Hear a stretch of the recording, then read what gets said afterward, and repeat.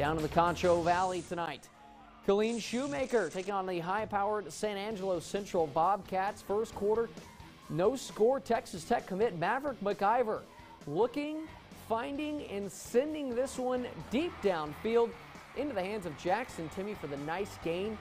That sets them up easily for this.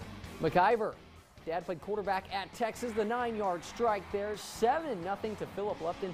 Central takes the early lead. But Shoemaker's defense bowing their necks a little bit. Jalen Gilroy, the sack right there of McIver. It stays 7-0 at that point. As you take a look at the score there from the Concho Valley tonight, Central. Tight ball game there, 19-7. San Angelo Central taking that victory over Shoemaker.